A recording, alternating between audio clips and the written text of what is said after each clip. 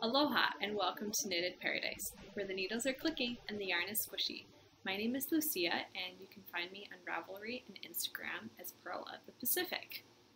Today is Sunday, September 6th, and it's Labor Day weekend here in the United States. And it's very lovely weather if you like warm and humid. So it's been nice. I've been biking a lot this week and trying to not sweat too much. It's so humid, you just feel wet. I don't know if anyone else gets this. Like, I did grow up in Hawaii, but it doesn't get, like, it's humid, but not like this. It's not, you don't get that combination of hot and humid. Sometimes it's kind of, not cold and humid, but there's never this combination where you just feel hot and wet all the time. Sometimes you feel cold and wet. I remember one time I put on like, I was getting dressed in the morning and I put on my clothes and I'm like, these just feel damp. So I threw them in the dryer for like 5 minutes and then I put them on. I was like, that's much better. You can get a little damp in Hawaii, especially on the wet side, which is where I grew up. Anyway, I digress. This is episode 87 and I have some things to share with you. I have a little bit of knitting and, excuse me, some Lego, excuse me, and a funny story about sheep, and it's not really a story, it's a story. It's an interesting fact about sheep. And what else do I have? Oh, I have a couple games. Someone asked me to show one, and then I pulled another one that I thought would be fun. So, let's get started. Below the conch shell, we have a giveaway happening in the group, the Knitted Paradise Podcast and Ravelry, to get one of 3 patterns from the 6 Bits Storybook for Knitters pattern collection. And, yeah, the prompt for that is, how do you immerse yourself in knitting? Whatever way you would like to answer that is great for me. I'm going to leave it open for one more week. I didn't really state how long it was going to be open, but I'm going to leave it open for one more week so that if you want a chance to enter, you have a chance. And next week on the podcast, I will pull for a winner. So, ta-da! The other announcement I have is that I guess it's a funny, hopefully you don't get grossed out kind of story. I have really tiny ears, as you can see. I have really tiny ears, and I have a lot of earwax, like ridiculous amounts of earwax. It's not even funny. Like, I don't even know where it goes. Anyway, periodically, my ears get really clogged to the point where I can't hear out of them. I can only hear what's going on inside my head. It's really bizarre. Anyway, that has happened at this over the last like 4 days. I cannot hear out of this ear. So my volume control is a little off because to me I sound really loud. And luckily through singing and performing I kind of know the level of my voice, just kind of like how it feels to me, you know, how loud I'm singing or how soft I'm singing. So I've been okay. Like, my friends and my husband haven't complained about me talking too loudly or too softly. But I'm just letting you know that if I sound weird, you probably wouldn't have noticed. I just sound really bizarre to myself because I can hear myself a lot louder. It also makes other things really challenging. Like when I was hanging out with my friends this afternoon, I had to have them all on this side because I'm like, I can hear out of this ear. This ear is just really clogged. I've tried absolutely everything, and right now I'm just kind of leaving it for the day in hopes that it will kind of drain itself away. If not, I will go see the doctor this week and they'll clean it out. It's kind of just the thing that I do once a year. It just happens. I think it's the humidity and other things. And anyway, I've almost gotten used to the fact that I can't hear out of that ear, so it's going to be really weird when I actually can hear out of it. A little weird. Here's the other thing I was going to say. Oh, funny story about not being able to hear out of your things that sound really interesting. Don't try to have anyone talk to you while you are eating anything crunchy. Like, my husband was trying to talk to me while I was eating granola this morning for breakfast. And I was like, honey, I can't hear anything you're saying. So you need to make some sort of hand gestures like I need to talk to you, and I will stop chewing. The other thing that sounds really cool is I was taking a shower, or I've been taking a shower like I do every day. Hearing the water against your head, very cool. So if you want to hear what it sounds like, go in the shower and plug your ears and then put water in your head. It sounds really cool. You might be totally weirded out by this. I'm sorry. That's what I've learned this week. The interesting things that you learn when you can't hear out of one ear. It happens. All right, on to the knitting. That's what you're here for, not to hear weird stories about Lucia's tiny ears. Okay, so I have been knitting on 3 pairs of socks. It's the same 3 I showed you last week. Actually, I showed you 5 last week because I finished them. I didn't finish any this week, but here, we'll start with these. Oh, I just started. I was about to do a cable, and then I didn't grab the cable needle. Okay, these are my white sandy beach socks. Ta-da! And I think I had the toe of these last week. Anyway, these are knitting up quite nicely. I forgot how much I love this pattern. It's really quick, really easy to knit. I mean, this is kind of how I make my socks, so they're kind of standard for me. And I just finished the gusset, the bottom of the heel gusset, and I think I'm going to do this round on the top and then do the heels. I think that's the point where I'm at. So, I mean, I picked these up a couple days ago because I was kind of at a stuck place on my other socks, which I'll show you in a minute, and just went zoom along. So I'm really happy with how these are turning out. I'm really excited to actually have these knit. If you remember, I knit the ones that I did for the design, and then I did the photo shoot with them, and then I ripped them out because they were a little too small. And I've done them with, I think, 2 more stitches. I tried 4 more, and that was just too big. So I'm still trying to figure out, like, I thought I had figured out a standard stitch count for myself, but then I added more because the cable pulls stuff in, and I don't know. I'm still figuring it out. But these are the white sandy beach socks. You can purchase them in my Patterns from Ravelry. And yeah, I designed that they are written for 2 at a time. I did specifically write them for that. You can knit them 1 at a time. It's very easy if you've knit socks before to convert them to 1 at a time, or double points, or however you like to knit socks. They are specifically written for 2 at a time toe up though. You don't have to knit them that way, but it was kind of like a how I do my socks kind of deal, and that's what these are. So, ta-da. Those are coming along. I'll probably, I don't know if I'll do the heel. Those are kind of, I took those socks with me today as I was, we're back at choir now. We took a break for the summer. So today was our first day back. Well, we had rehearsal on Thursday, and this is our first day back singing for the devotional program at the house worship. And so I took those, and then my husband had to work, so I got a ride with my friends, and they had a bunch of errands to do. And I was like, great, because half the errands that you need to do, I also need to do. So I just tagged along with them and knit a whole bunch in the car and during rehearsal and stuff like that. So a lot of that was actually knit today, which was kind of awesome. The other socks that I have that have not gotten as much attention are my Batgirl socks. I think last week I hadn't even cast on, so this week they are actually on the needles. Ta-da.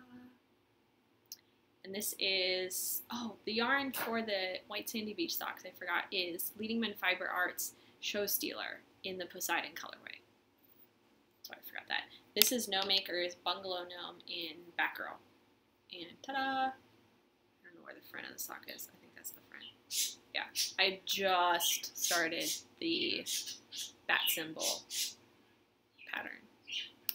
And I have the bat symbol pattern and the Star Trek, which I looked it up. It's a chevron. It's called the Star Trek chevron. It's the Star Trek emblem symbol thing.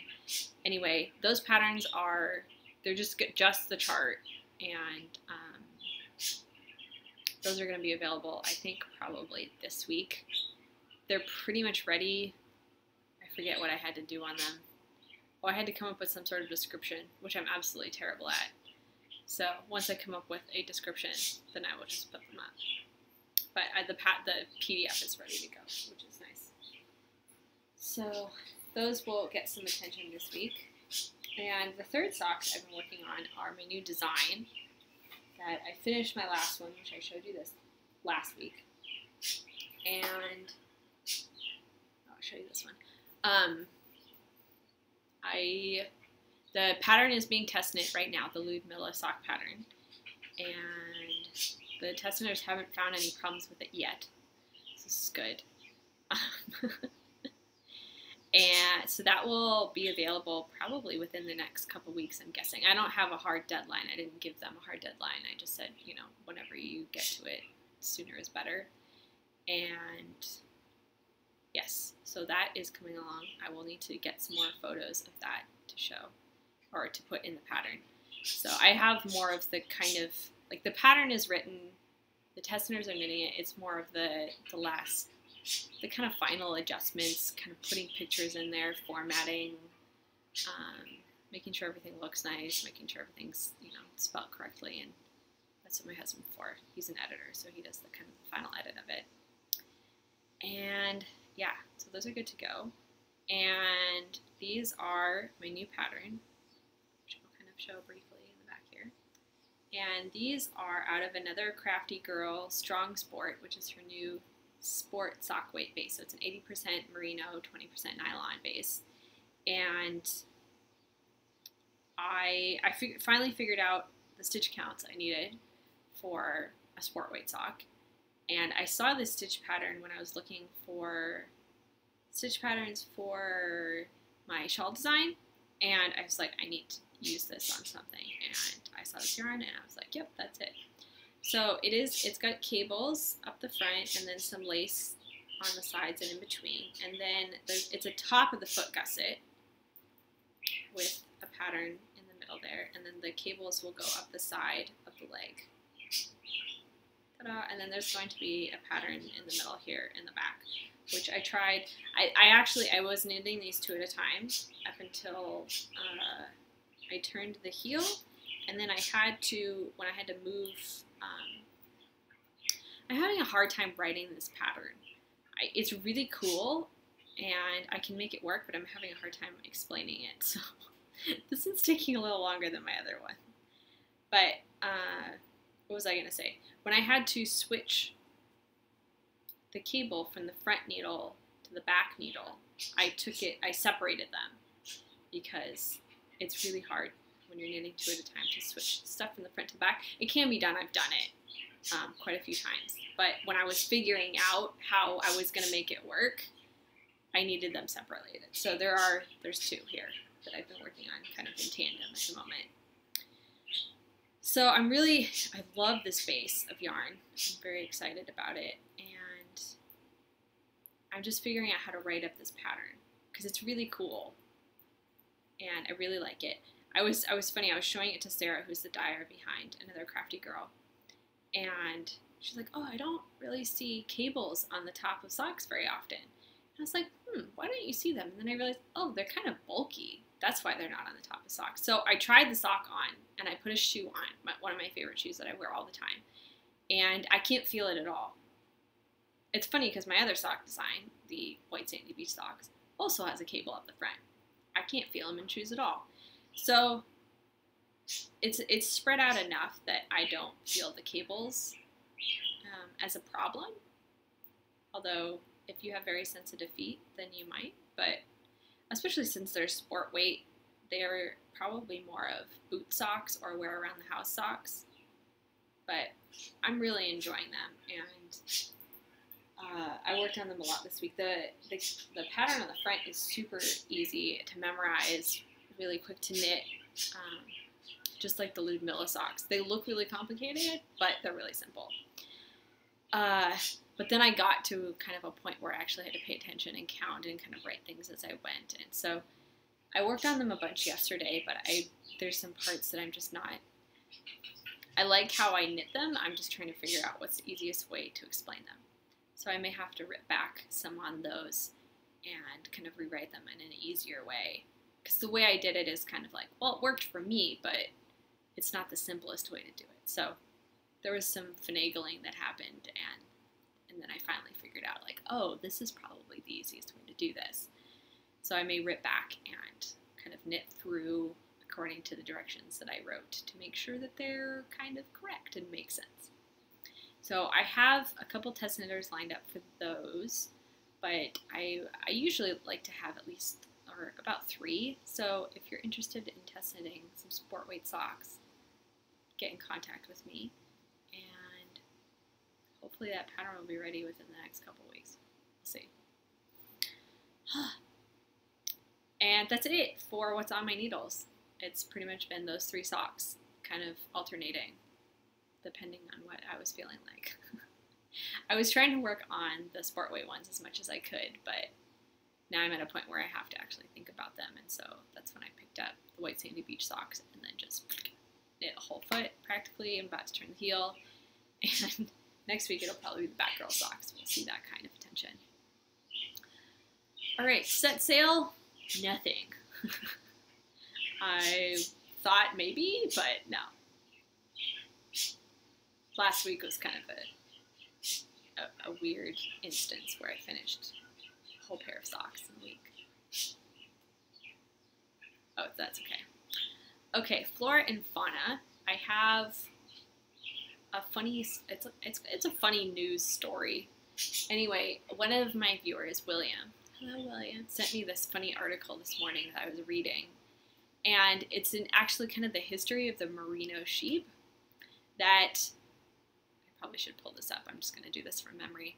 But the Merino sheep is actually, it's a man-made breed of sheep. It's not like a naturally occurring sheep. And like way back when, the English shepherds and the Spanish shepherds breeded their sheep together to create what is now the Merino sheep. And the interesting thing about Merino sheep is their wool never stops growing. So they have to live in captivity, and they have to be sheared twice a year, or at least once a year. Because otherwise you get, so those sheep, those freak sheep we've been seeing in the news about, like, I think there was Shrek the sheep who like lived in a cave for 6 years and they sheared off like 60 pounds of wool, and then they found like Chris the sheep or Sean the sheep, I forget, anyway, and they sheared like almost 90 pounds of wool off of him, and just kind of ridiculous amounts of wool. It's because their wool never stops growing. Normal wild sheep that you see just like in the wild actually shed their wool, kind of, I guess, probably in the summer, like horses and cats and dogs kind of shed at that in the spring. But Merino sheep don't shed, so they have to live in captivity, and they have to be sheared. I mean, I guess they don't have to live in captivity, but they have to be sheared, because otherwise they, after a while, they die, because it's too heavy, and they can't go to the bathroom, and they can't eat because they have so much wool in their face. And I just thought that was really interesting that, I mean, Merino, which is a fine wool, which everyone loves. I mean, most of the stuff we knit with Merino is kind of this freak of nature sheep that was man-made way back when. That this poor sheep, like, has to be sheared. I just thought that was really interesting. So I'll link the article in the show notes. I didn't think about that before, but I'll link it in the show notes that, like, Merino sheep literally cannot live in the wild. They'll just die. Like, that, I just thought that was really kind of intriguing. So, interesting little known, maybe not little known fact. I didn't know that, so I always kind of wonder, I'm like, why do they have to be sheared? It's because their wool never stops growing. That would be a reason. Plus, we like their wool, and we use it to make clothing, and it probably makes them a lot more pleasant in the summer, because it's kind of hot with all that wool. Anyway, interesting fact. Alright, next, from the mainland. I didn't get anything. I feel like I did. Oh, I got, no, it wasn't knitting related. Okay, I'm like, wait, my husband had a package for me. Not knitting related. Okay. Now on to non-knitting related content. We'll start with games because someone asked me to show these. So someone asked me to talk about, I posted on Instagram a picture of my cat next to this game called Exploding Kittens, as I almost dropped this game, which is a game that the art is done by the same guy who does the oatmeal. Yes, it's the oatmeal, the onion something else. Okay, I know it started with an O. And so the art is amazing. And I think they did the game design as well, like him and his friends. And it's a very simple game. And here, I'll show you. So they launched it on Kickstarter, and it went viral. Like, it was insane. It was the most backed anything on Kickstarter ever. And they earned tons and tons of money. And so they went from it being just a simple game in a box to having this very fancy magnetic box with all sorts of fancy things and special cards. And anyway,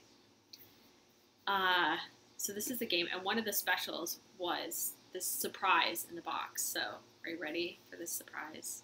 It's pretty great. The box meows when you open it. It's pretty awesome. So the game here, I take out the cards so you can kind of see them. So the game is kind of, it's a game of Russian roulette, basically. So everyone gets a hand. Your hand size doesn't matter. But in the deck, you mix these exploding kittens. So it's these kittens doing, things that kittens would do and, causing explosions. Like, cat chewing dynamite, cat sleeping on warp core and blowing up spaceships. There's a cat, walking over a keyboard like he does, but it happens to be at a nuclear power plant or a nuclear launch facility. And then there's a cat eating a grenade or something like that. So there's these 4 exploding kittens, and this is just in the normal deck that comes with it.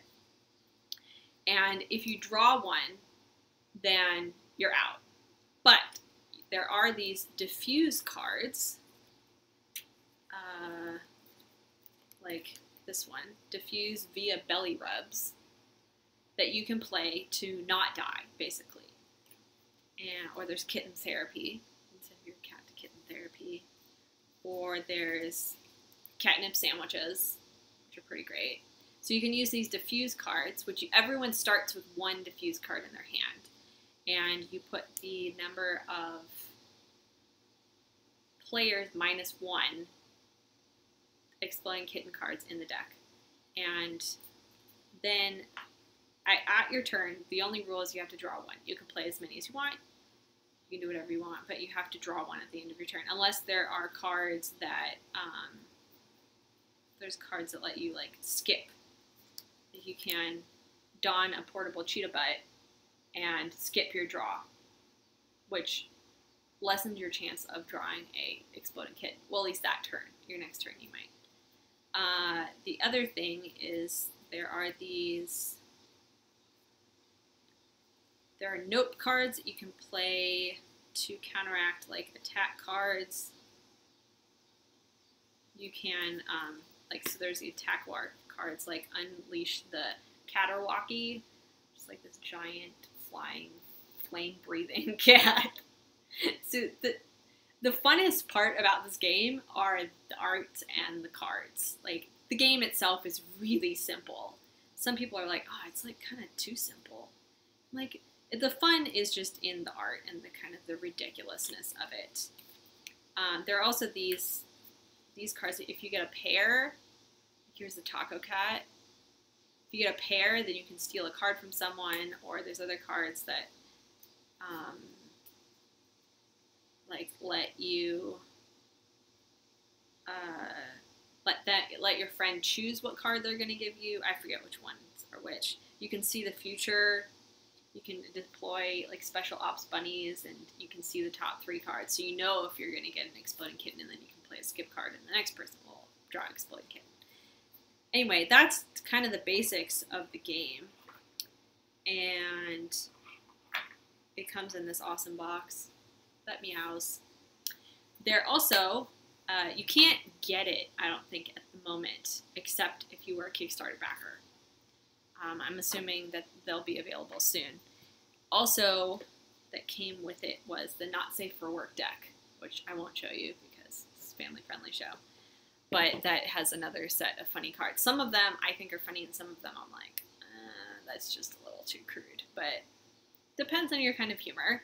But you could take those and mix some of them into the normal deck to increase the amount of players that you can have, because you can mix them together. Originally it was going to be like some extra cards, and then it became like, through all the money that they made it its own standalone game, but you can mix them together and then play with more people. So it's pretty fun. It's really just kind of ridiculous. That's really, I mean, the game mechanics are just so simple, but it's just ridiculous, like exploding kittens. That's really what it's all about. Next, let's show some Lego. We'll just kind of alternate here. I wanted to show you, this was a thing that my husband built for as like a commissioned thing. Anyway, I try to explain it, but it would get too complicated. So he built a room. Ta-da! So it's like a child's bedroom. This is not a set you can buy. This is just something he came up with. And so it's got the bed, and it's got an area rug, and it's got a desk with a lamp, and there's a lamp, and it's got some trophies up here, and a bat cowl, and then there's I'll show you this is the outside, but you can see it through the window of like a fence and a tree and a cloud. That's it. And then there's a portrait of Elmo here on the wall, which I think is really cute. And then he built a bunch of things to go in the room. Oh, there's also a tank back here. I think there's a fish or a turtle or a frog in there. There's nothing in there at the moment. Check them out. So the other things he built were like the chair for the desk. And the thing he built it for was, it's a children's magazine. I guess I can say that. That would make it a little easier to explain. But there's this page where the way they wanted to do this was to put a bunch of random stuff in the room, and then you had to find all the things in the room.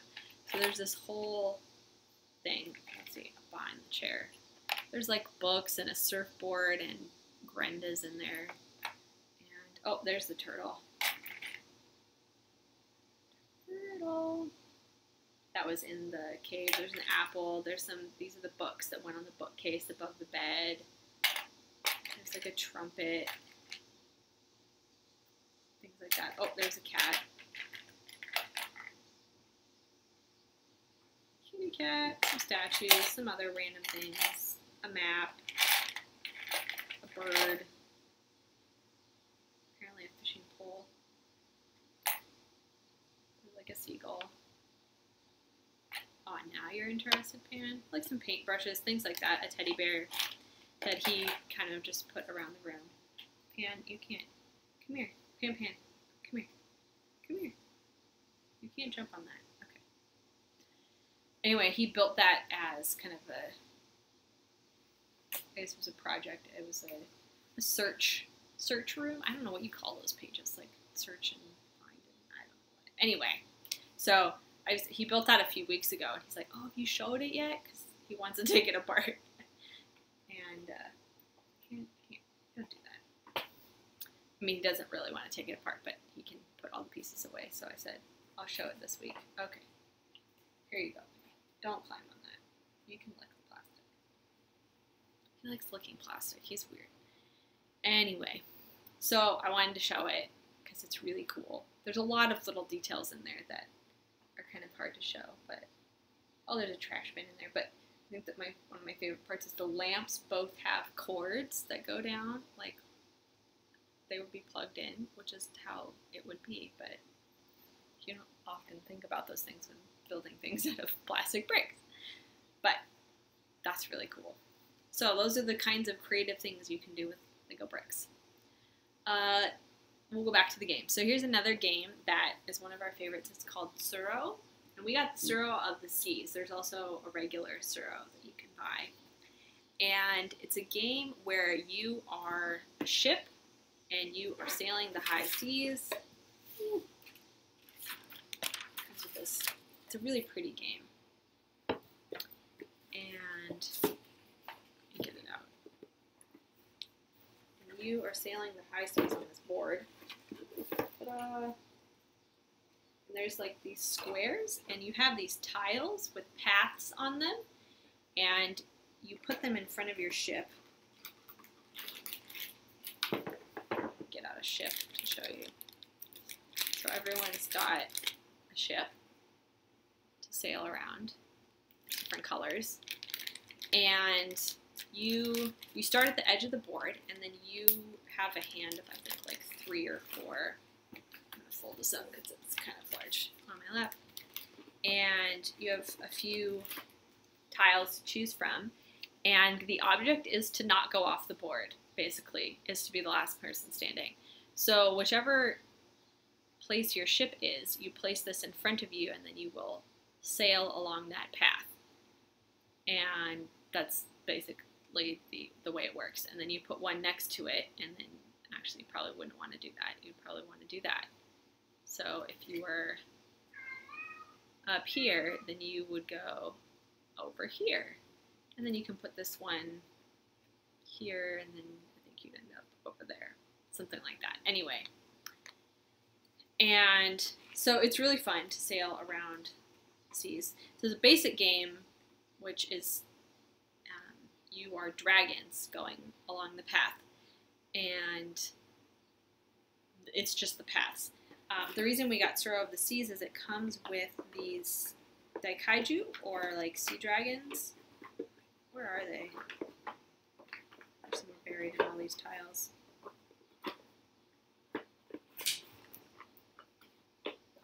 Where are they? Oh, cat. There they are. They're down here. They're hiding. So you have these, so I should show it right side up. These daikaiju are these sea dragons that are also on the board that can eat you and sink your ship. It's kind of crazy. So you have to avoid these guys, but they move every turn as well. I think it also comes, I think that expansion comes with, you can also have cannons that you can use to, you know, blow them up. We did get an expansion for it that comes with like a tidal wave and a whirlpool and some other, it's like the mystic portal of, we haven't played with all of them yet because we were trying to figure out how they worked. We have played with the daikaiju and the cannons. Where are all like the, oh, here's the tidal wave. So you can have these tsunamis that wherever they start, they just move until they're off the board. So you have to not be in that row, or the tsunami will, you know, not blow your ship up, but sink it. So it's a last man standing kind of thing, and it's really fun, and it's very easy to play. So it's great. It's a great family game as well. Now I'm trying to get all these pieces to fit in here. Just go in. So that is Tsuro of the Seas, and we really enjoyed that one. Ta-da! What is it? A Game of Treacherous Waters is what it is called. So that's Tsuro. And the last Lego thing that I wanted to show was the Lego bird set that I got for my birthday. And this is the box. I won't tip it too far because the stuff is in here. But this was part of the Lego Ideas, where you can submit designs and then people vote on them. And if you get enough votes, then Lego will consider making them as a set. So this is one of the ones that won. And it comes with 3 birds. Let's see if I can. I've not entirely taken them apart. I think this one goes on here. They have their, let me make sure that I have these right. Yeah, okay. There's 3 different birds, and they have their scientific names on here, and I wanted to make sure I had the right one on the right stand. So they come with these stands, and that all have the scientific name of the bird, and then you just pop that in there. And this is a robin. And it's even got a little tail there. Moves. The wings don't come up, but they do. There is wings there. And very cool. And they even have like the legs perched on a little feet. They're kind of fun. So this is a set that I built on that introvert day that I told you about last week.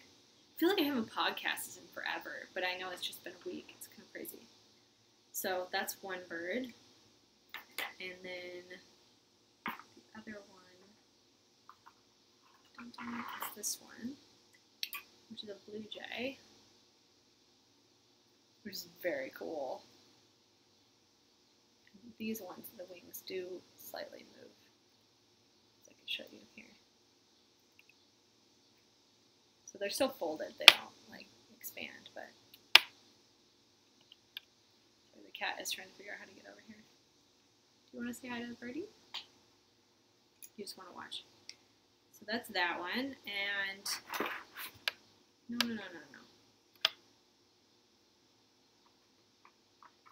The other one, this is the one I kind of took apart in order to get it to work in the box. It's the hummingbird.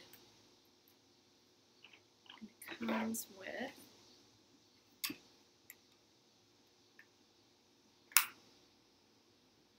bird and a flower. This one goes, there we go. Here, I'll show you front view. But it comes with this flower that you can actually open up a little bit more. And there's even little, I don't know what you call those things in there.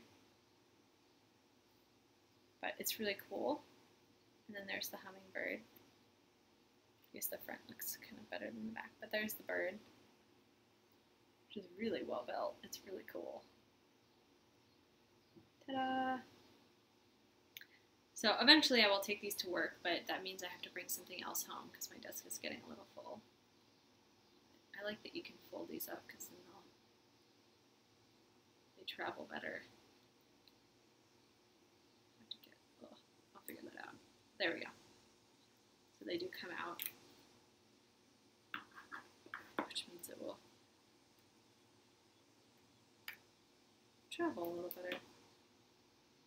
And in each of the books that come, so there's one book per, there's 3 books and 1 book per bird. And in the front, there's a ton of information about the bird set in general, and then about that specific bird, which I think is really interesting. And it's in a bunch of different languages. So, and then there's the general instructions. So I thought that that was a really nice touch to add that information about each bird, so that you can learn about the birds as you're building them. So it's kind of, it's a great educational thing. It would be great as an educational set to build with kids and say, you know, this is about this bird and this is what they look like and stuff like that. Anyway, I'm trying to figure out how to get this back in the box. There we go. It's not really going to close, but ta-da! So those are the things I had to show you today. I hope you enjoyed the show. I'm sorry there wasn't as much knitting as I would have liked, but that's what I have this week. I've been working really hard on my new designs, and hopefully they will be ready soon. The shawl's kind of the next big one. I've been thinking about that, and I'm going to work on that this week, because I think the socks are kind of on pause for a minute until I figure out how to do that heel turn. It's going to be really cool when I figure it out, but the top of the foot gusset is not something I do very often, so trying to make it work is a little challenging. It's okay, I'll figure it out. The other thing that I forgot to mention earlier is my cousin is getting married this coming weekend, And originally we didn't think we could go, but plans changed drastically and we're both going, which is really exciting. So I'm already thinking about what knitting I'm going to take with me. So the shawl design is one of them, and then I'll probably take a really easy pair of socks and maybe one other thing. But, you know, to kind of have that broad spectrum of things, you know, something where I really have to think about it, something that I really don't have to think about, and then something kind of in the middle. So that's generally how I pack my knitting for trips. There is an episode a while back that I talk about travel knitting and what kind of things to take. This trip is a little different because we actually are going on a plane. The last few trips we've taken are road trips, so the kind of knitting I take is a little different, just because I actually have to pay. Like, if I'm driving, I have to drive, and if I'm not driving, sometimes my husband needs me to, like, direct or figure out where we're going or whatever. So that type of knitting is a little different. And it depends what kind of events you're going to as well. Like this, we're just like, there's a wedding, and then the next day is kind of part, this is how we did our wedding, where we had the wedding on one day, and then kind of we had a small wedding, and then a dinner right after it as kind of a small reception. And then the next day we had a big party where it was kind of like anyone can come, potluck kind of dealio. And so that's what they decided to do, because my cousin, he came to our wedding as well. And so we're having the wedding on one day and then like a party on the next day, which is fun. I really liked doing that because I felt after the wedding and even after the dinner, I wanted to see everyone again. Like, these are people that have meant a lot to me in my life, and, you know, they traveled in a great distance, some of them, and I really liked having that chance to see them again. So that was a really awesome choice that we made. I don't know who came up with that, but it was great. I loved it. And so they're doing that too. So I'm like, it's great. I get to see people more, and because sometimes it's really hard. I actually felt like I saw more people at the dinner because it was smaller. There was less people. So I got to spend more time with people, actually, you know, sat and had a conversation with them for more than like 5 seconds. Whereas the party the next day, there were so many people. A lot of them live in the area, so I see them fairly regularly. I'm not regularly, but, you know, more regularly than my friends from out of town. So I tried to spend more time with my friends from out of town, but there's just a lot of people there. It got crazy. But I'm really looking forward to seeing some of my family members this weekend, and I'll be taking some knitting with me. So I'm not sure what the recording schedule is going to be. I can probably, I can just take this computer with me and record Sunday morning from the bed and breakfast where we're staying, because I won't have anything else to do until the afternoon, really. We don't really have that many plans, which is good. I'm glad about that. Some of my family vacations feel like very rigorous, so I'm glad that this is just kind of a relaxing one. Anyway, I've talked for a very long time, and I'm going to let you go for the week, and have a great week. Happy knitting, and I will see you next week. Bye.